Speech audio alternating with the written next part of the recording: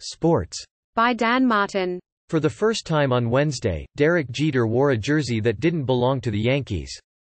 A day after being elected into the Baseball Hall of Fame, Jeter put on the off-white jersey with Hall of Fame on the front that's given to all players headed to Cooperstown. This is special all on its own, Jeter said when asked to compare getting into the Hall and winning 5 World Series titles. It doesn't get any better than this. There's no more awards, no other place you can go. This is it. This is as good as it gets. But even then, the Marlins CEO made it clear his heart is still in the Bronx. Asked what he was most proud of in his 2-decade career as a major leaguer, Jeter said, "I'm most proud I was a Yankee. It's all I ever wanted to do, ever since I could remember, was play shortstop for the New York Yankees. I had an opportunity to do that. I had an opportunity to do it for a long time." Jeter, alongside fellow 2020 inductee Larry Walker, reminisced about his career during a press conference at the St. Regis Hotel in Midtown after falling 1 vote short of joining former teammate Mariano Rivera as the only players voted into Cooperstown unanimously.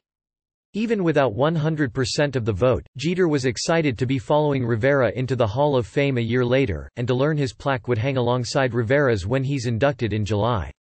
"That's news to me," said Jeter, who checked with Hall of Fame officials to make sure the location was accurate before answering the question. "That's awesome," Jeter said. "It's an honor for me to be in the Hall of Fame. I don't care where they put me. They can put me in the restroom. But being next to Mo is quite a thrill." And it's their latest connection in their long intertwined careers. "Me and Mo, I've known him since I was 18 years old," Jeter said. "We've been through quite a bit together. He was arguably the greatest relief pitcher in the history of the game. We wouldn't have all these championships if it wasn't for him, because he was basically automatic." It wasn't always that way, as Jeter recalled Wednesday, much to the astonishment of Walker, when he mentioned being sent down to the minors with Rivera after a win over the Mariners on June 11, 1995. "He had a bad game and they sent us both down," Jeter said with a laugh. "I can thank Mariano for getting demoted the only time in my professional career. You laugh now, but we were crying at the time."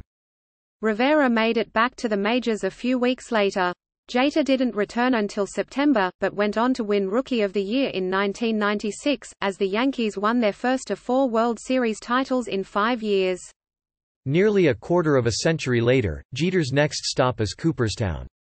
"This is something that's not a part of the dream when you play," Jeter said. "When you play, you're just trying to keep your job. That's first and foremost. You're trying to compete and win."